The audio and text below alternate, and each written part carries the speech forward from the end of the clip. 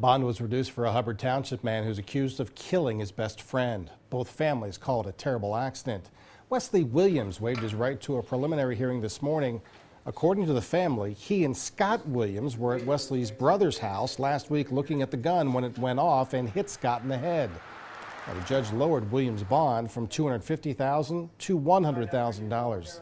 The victim's mother tells us the two were like brothers. She forgives Williams and believes it was a tragic accident. Hopefully he'd be able to come home on house arrest, and then I can go see him, and we can, if he wants to. I mean, I go talk to a counselor. He can go with me and talk to him. It'd be great.